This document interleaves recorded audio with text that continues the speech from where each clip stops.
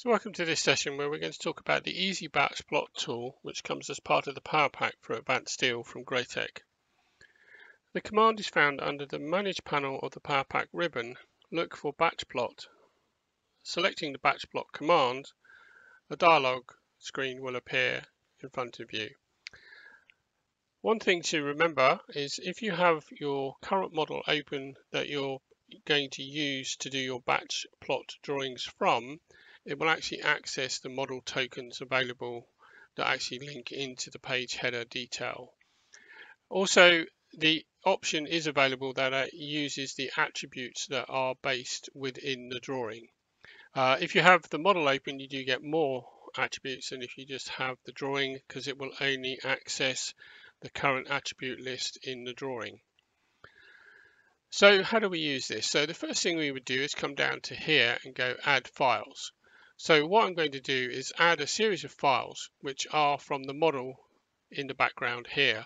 And you can see that I highlighted certain elements in red here, and I've produced a series of single parts and assemblies and GA drawings for that. So I did some cameras as well, ran a couple of camera processes. So you can select all the files. You don't have to select individual files. And once you've done that, you can see that they appear within the file list window below. And now you can set about using the various filtering options that we have in here to filter down the drawings available that you wish to plot.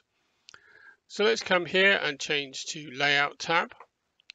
And then we can come here to the Apply Filters button, and you can see now that we've removed all the model space drawings views from the list.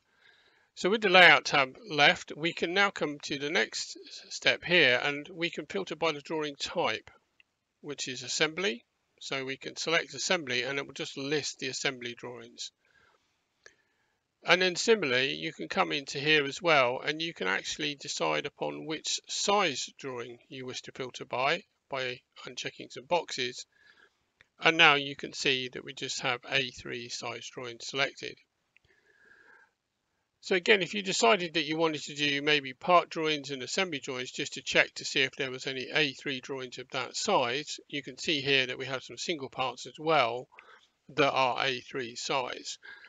So again, you could print all these drawings at an A3 size if you so wish. So one of the other things you can do also is that is renaming the files. And by that we mean that the tab here, you can change the text available within this entity. So if we go copy here, and if we come down into our naming panel here and paste it in there, you can edit or add or remove text as you wish in here. So if I type test in there, you'll see that it's added that on, but I'm just going to take it out again.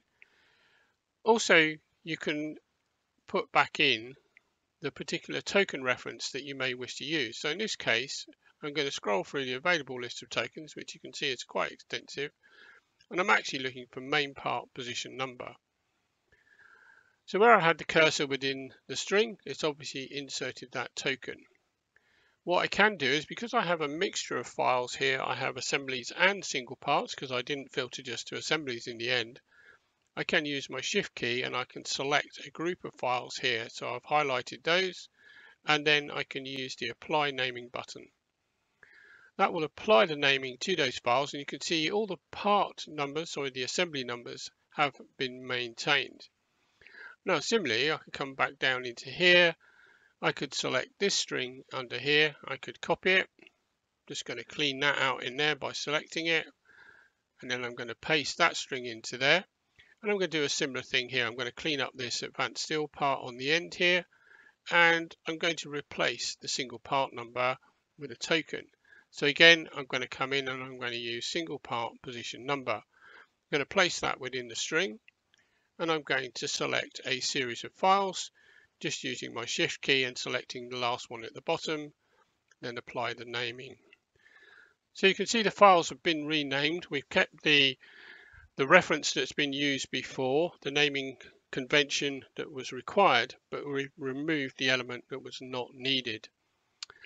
What you can do also, if you decide that you might want to reprint this list at some later date or pull it back up again, you can actually store a list. You'll see these two buttons at the top. One is Select List and one is Save List. This is an AutoCAD DSD file. And you can see that we've been in here before and obviously created a file already today. So we're going to go in and we're going to create a new file here. Test list A3, single part, main part. And we're just going to save that. You'll now see that changes in the list. You will see there's a list of other files on there. Selecting that will change away from this current loaded series of drawings. So at the point now where we come down and we will select the Publish button. Selecting the Publish button will actually launch you into the AutoCAD Publish command, which is their version of the batch plot. You now have all the functionality that is available within this. So for example, you can come into the Publish options here and you can select a multi-sheet file, or unchecking it will produce single sheet files. I'm going to leave it checked as multi-sheet file.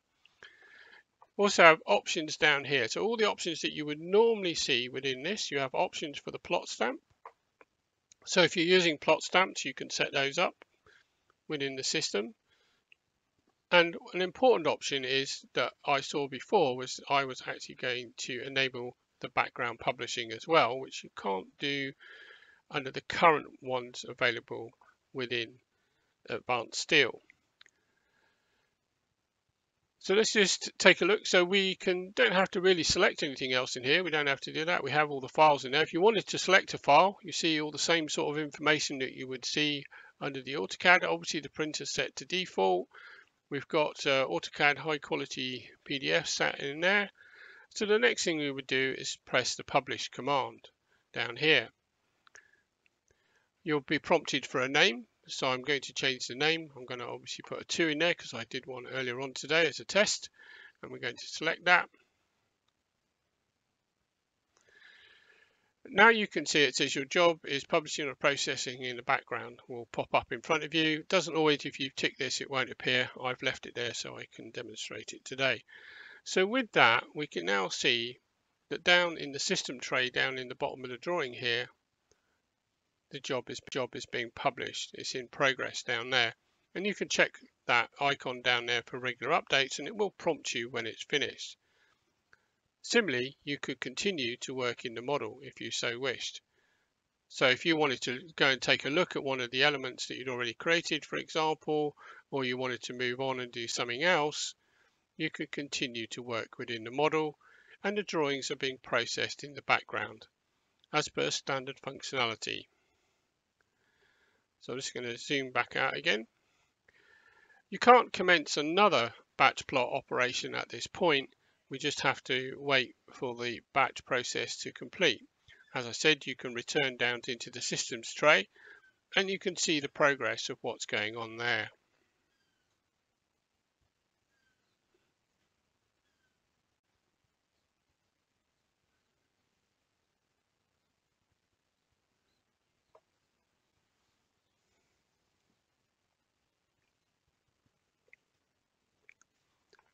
So with that, we can now see that the system tray, the batch process is completed. It's popped up down in the corner of the drawing here under the system tray option. When we select that, you can see the status of the drawings that have been published, plotted from the original series of drawings that we selected.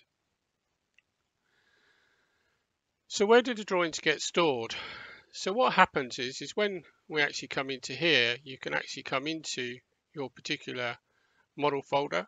You can browse here and you'll see that there's a new folder will be added called Printed Documents. And under here is where the batch plot drawings are saved automatically to.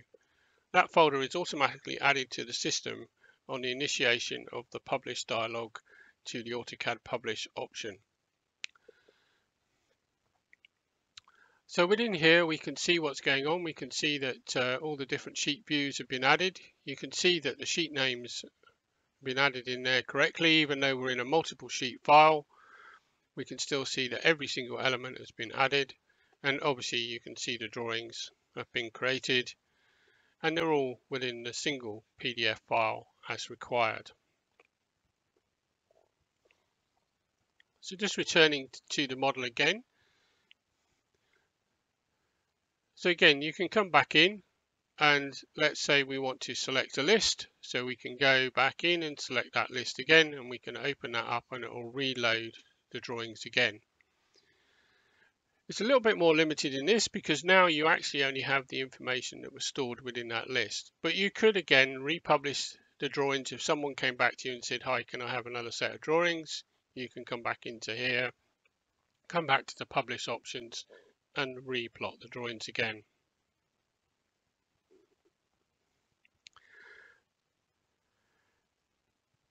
Just coming back into the dialog here again, I just wanted to add some files again and show a couple of other options. As before, we just added everything in quite quickly. So I'm just going to come back in and I'm going to add everything back in again. But what you can do is, for example, we're just going to come in here. Let's go, we're going to leave this on model and layout. Maybe just select assembly. Filter that down. So now we've just got assembly drawings in there. But what you can do is, if you decided you didn't actually want the assembly drawings in there, what you could do is actually select them and actually use the options up here to delete or add a file. So this option here, remove file, and that will actually remove them from the series of drawings that you inserted. So if you come back in here and select the other checkboxes here and then rerun the filter again, you'll see that the GAs are now listed within the drawings and also the single parts as well. You can of course individually remove a file if you so wish, just by selecting that and then going delete here, remove file. So I've taken out both of those. If you decided that you wanted actually a file to be in a different place, you can actually move it up or move it down. So using these options here, you can move a particular or series of files up. That is an individual operation. So again, I probably just want to move that back down actually. So I'm going to put that back down to where it was before. Just going to select that and move it back down. And similarly again, let's come back in here. And we're just going to unselect those two elements there and just leave GA.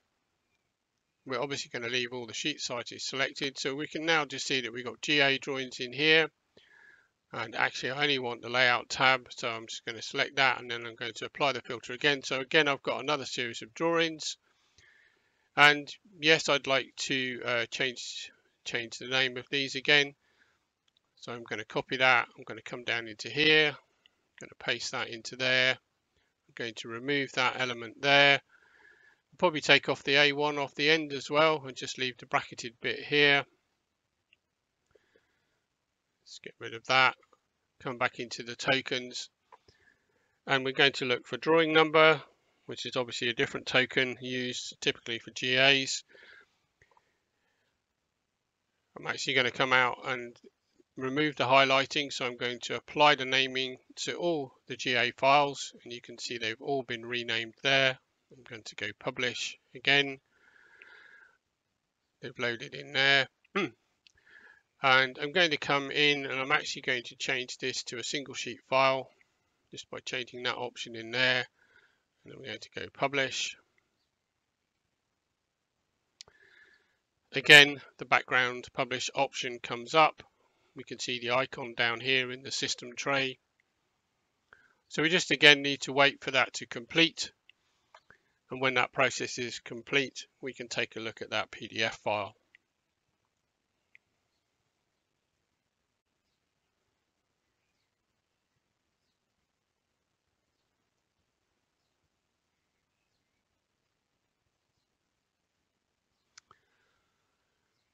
So again, we can see the plot published has appeared. We can just check the status of what's happened there. We can see that all the drawings have been plotted. We can close that dialog. We can come back down into here. And now we can see under our printed documents we have all the individual GA files that have been created. Obviously you can see the name there.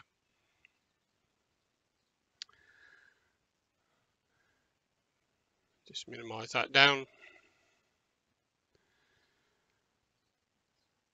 So that was the easy batch plot, which comes as part of the PowerPack for Advanced Steel. That enables you to select a series of files, change their names, and process them into the AutoCAD publish command.